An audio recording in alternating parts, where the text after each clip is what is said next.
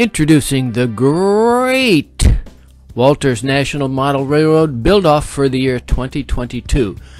On this contest, you enter at different levels what you want to do, and you have to purchase this basic bundle of stuff, and the basic stuff has to be in the scene, but you can add anything else you want. So I went to my treasure chest, which is mostly junk, but a few jewels also, to see what I have in there, and I got a whole bunch of stuff out. Keeping in line with the idea of, let's call it a budget project, I went out to check my foam, and I didn't have a piece big enough.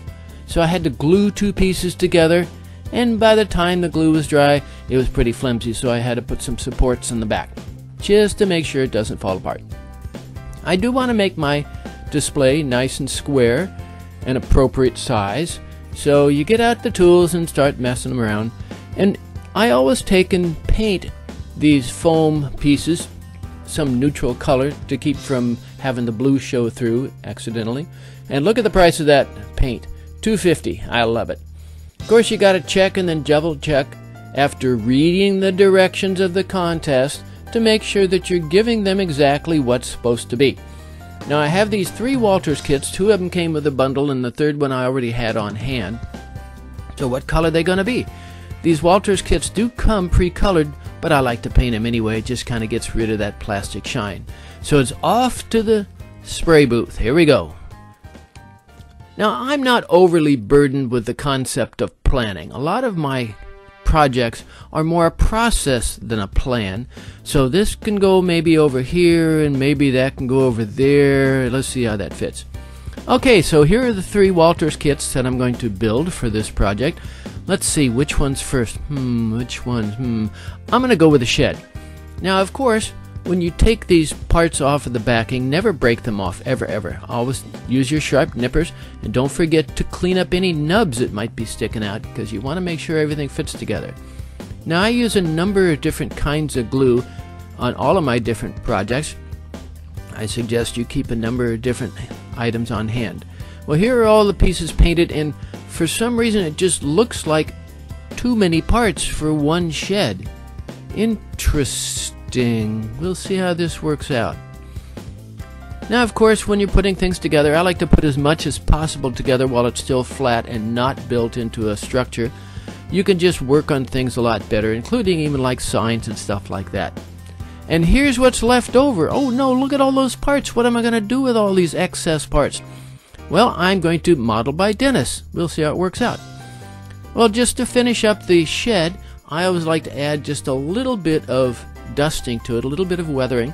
I don't want it old and worn out. I just want it to look like it's been, well, in use. And what do you think? Came out pretty good? And of course, I hate that empty building look, so I always put something inside. Make sure you can see inside your buildings and show something. Well, moving right along, this is what all the extra bits ended up looking like. This kit bashing is fun. I wasn't exactly sure how it would come out or whether I'd end up using it, and I don't know exactly what the purpose of it is, but it's not a bad little building. And oh no, there's pieces still left over. Wow, talk about a lot of pieces. Now, I color my kits a number of different ways. I paint some, I use my dry weathering powders, and don't forget to use your Sharpies. And oh, wait a minute, I might be wrong, but don't most buildings only have 4 walls? Why are there 5? Well, I'll tell you about that later. Now, this house kit ended up being easy and fun. The only thing that might be difficult were some of the parts are really small, and you want to be really careful about putting all the pieces in, make sure they're nice and straight. Well, while the glue's drying, let's go back out and start working again on the display here, making sure that things will fit together. Of course, what you want to do is you want to fill all the holes, and you want to make it nice and smooth. Now, around the edges, there's nothing more real than real. You got to do something with the edges, and what I do is I go out and I gather up the compost and filter it, use it for gluing on the sides. Now, putting the track on, I do it all in one fell swoop. Put some white glue on, put your track right on top of it, put the ballast on, and then of course weight it down to keep it in place. So here are all the parts with only 4 walls for the house, not 5. The 5th wall was, well, you have an option of how you want one end to look. Of course, you want to use your handy helpers and make sure everything stays neat and tidy and square while the glue is drying. This is how the house came out. Actually came out quite good. I don't build too many plastic models anymore, but this has actually been a fun project, this whole build-off. Okay, I guess there's one place left, the gas station, and it goes together pretty much like the other kits did. Make sure to take your time. The only thing that I found a little tricky is this front wall. It's actually a single piece that you bend and glue together, so you got to hold it in place. Well, while the glue is drying, let's go back out and work on the diorama. Now, putting the scenic material on, what I do is I just slop a bunch of white glue on, and then I put the scenic on. Must be time to do the roads, and then add the extra third track in the back there with the bridges. So while that glue is drying, let's go back in and finish our gas station. Now, the picture had red trim, but I couldn't find a container of red paint. I couldn't find any, so mine came out yellow. What do you think? Yellow okay? Now, I did have a little disagreement with the decals, but I never have been very good at decals anyway. I can't be good at everything. Well, now that we're done with that, let's take it back out and start actually attaching things onto the diorama, the display. And this is really the fun part, putting all the extra stuff, all the detail stuff. There's no such thing in my book anyway, of having too much detail in a scene. Well, moving right along, we're almost finished. This has been so much fun. I just love putting all the bits and pieces together. I also like making the little mini scenes. I like thinking, okay, well, why would people be there? What would they be doing? And of course, if you're going to have a farm scene, you got to have farm animals, and you got to have stuff. Ah, man, this is starting to turn out really fun, really nice. Of course, part of the bundle was the fence. What do you do with a bunch of fencing? Well, I don't know. I made it for a corral. So here we go. We're all done. This took me about, realistically 40 hours building all the stuff. If I were to rate the difficulty of this project, I would say, it's probably dead center of intermediate.